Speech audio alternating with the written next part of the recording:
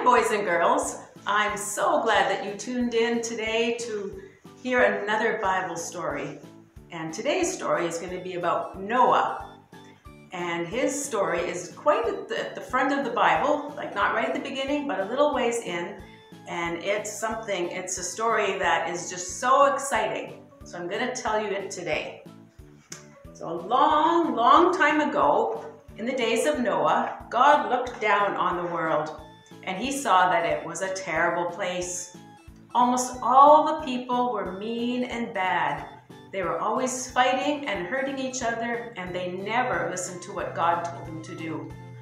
When God saw how evil everyone had become, he felt sad that he had even made them. So God decided to send a great flood, which means that there would be water like gushing everywhere to wash away all the bad things on earth. But there was one man that loved God, and his name was Noah. And Noah also had a wife and 3 sons, and they had wives. And they all loved God and did what he said. So one day God said to Noah, "Because the people here are so bad, I'm going to bring a great flood to destroy the whole earth and everything living on it. But I want you to build an ark to keep you and your family safe." Now, ark is another word for a really, really, really big boat. So God said, "I also want you to bring 2 of every kind of animal onto the ark, along with enough food for you and your family and all the animals." So Noah thought, whoa, this is a big job. It's a good thing he had 3 sons to help him too, right? So Noah began to build the ark just the way that God told him. It was a huge boat, huge. You probably have never seen a boat that big enough to hold Noah's family and 2 of every animal on the earth that walks, creeps, flies, or crawls. God told Noah to build the ark with 3 decks, so 3 layers, and lots of different rooms on each deck, so Noah's family and all the animals would have a nice place to stay. What a huge job! But Noah and his sons, they started tap, tap, bang, bang, bang, boom. Noah and his sons sawed and pounded and lifted and pushed, and day by day, that ark got bigger and bigger. So Noah's neighbors, they would come by, and they could hardly believe what they were seeing. There wasn't any water around anywhere. And they'd say, "Old Noah's really lost it." Like they're thinking maybe he's gone crazy. Does he really think there's going to be water for that big boat to float? What a joke! But Noah didn't listen to them. He kept listening to God, and he kept right on working. When the ark was almost finished, Noah's family started gathering enough food for them all. They needed stacks and stacks and stacks of food to feed themselves and all the animals. Like just think how much an elephant would eat in one day. And they were going to need it for a lot more than just one day. It was going to be a long time. So after months of building the huge ark, finally it was ready. And God said to Noah, "Go inside the ark, you and your whole family. 7 days from now, I'm going to have the rain start coming. It will come from above, and it's also going to come from below. Like there's going to be water everywhere, and it is going to cover everything because it's going to rain for 40 days and 40 nights. So Noah and his family hurried to finish packing all the food and supplies, and they went into the ark just like God had said. Then God did something amazing. Way off in the distance, Noah could see the animals heading toward the ark. God sent the animals to Noah 2 by 2, and what a parade it was. It was a good thing Noah didn't have to go and find all these animals. God just brought them all. So what's your favorite animal?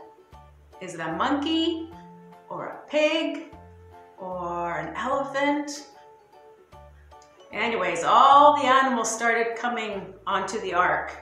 Grrr, called the lions as they marched in line. Hee-haw, laughed the little donkeys coming behind. Bah, cried the fleecy lambs, woolly and white. The monkeys rode on elephants and they hung on tight. Then the ducks came waddling with their loud quack quacks.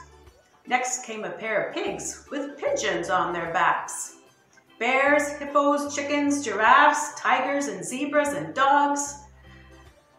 Possums, ponies, kittens and seals, and a pair of jumping frogs.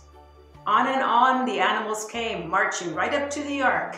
And when they were all safely aboard, the sky began to turn dark. The ark was filled right up to the brim. You couldn't squeeze in another animal more. And then, just as it started to rain, God closed the door. So I don't know, you probably can't see very well in the book here, but there's just like animals way here and over here, and there's just a huge line of them. All right. So here we kind of see, if we could see inside of the ark, this is what it would look like. Plop, plippity plop. The first big raindrops splashed down to the roof of the ark. Then as the rain came harder and faster, little pools of water formed on the ground. A fierce wind blew dark storm clouds across the blackening sky, and just driving rain just came pelting down on the earth. The wild wind howled and giant crashes of thunder rocked the ark as flashes of lightning tore across the sky. Maybe Noah and his family were a little bit afraid, but they knew that God was looking after them. So then they just realized that it was safer to be right where God told them to be than to be outside, because it was not safe at all to be outside the ark. The rain just kept pouring and pouring and pouring. As the water rose, the ark began to float. Rivers and lakes ran together to form oceans. Higher and higher the water rose until only the tips of the mountains showed. Soon those were gone too. They were covered with water. But inside the ark, everyone was safe and dry. As days turned into weeks and weeks into months, God watched over Noah's family and all the animals as the ark floated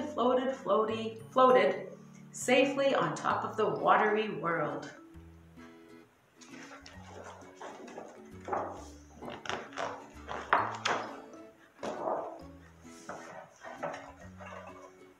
Everywhere Noah looked out of the ark, there was nothing but water.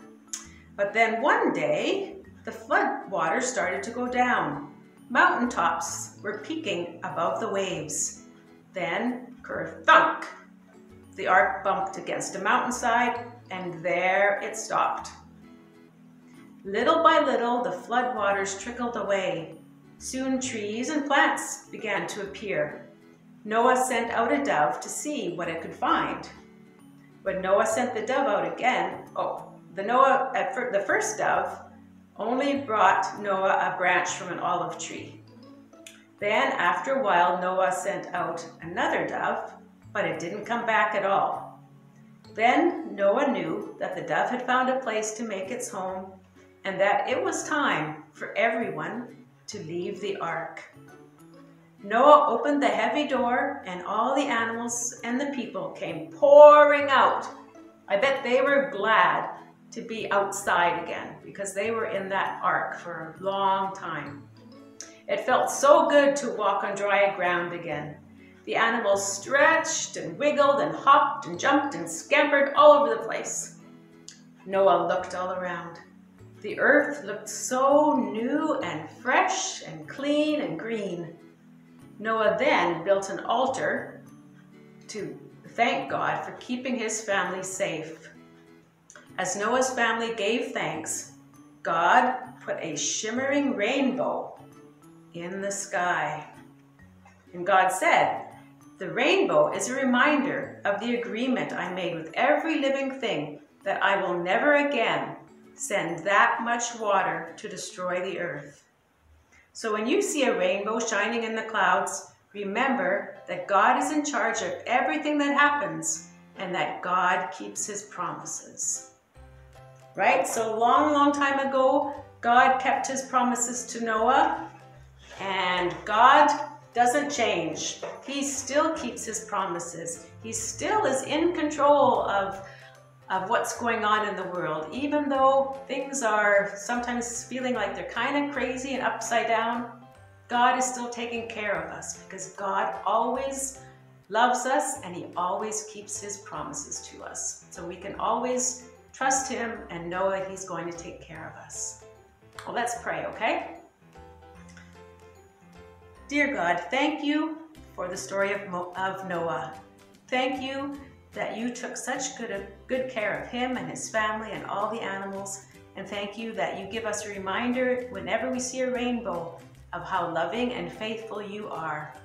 Help us to always remember how much you love us. And we just thank you for that you love us so much, and help us to love you and love others more. Praise in Jesus' name, amen.